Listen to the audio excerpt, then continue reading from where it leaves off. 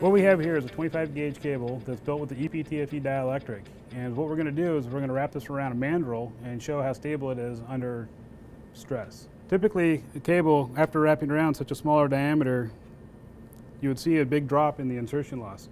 But with our ePTFE dielectric, it makes the cable way more robust and a lot more stable under stress.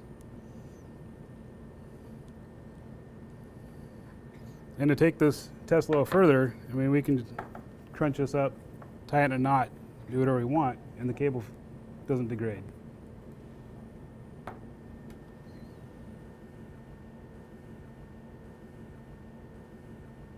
So what we have here is two expanded ePTFE dielectric type cables, a competitor's versus our own.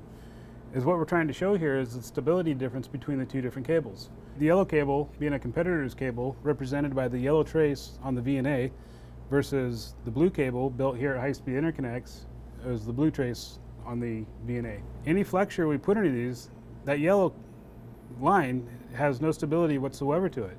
But you'll see the blue cable going through the same motions is rock solid. It doesn't change.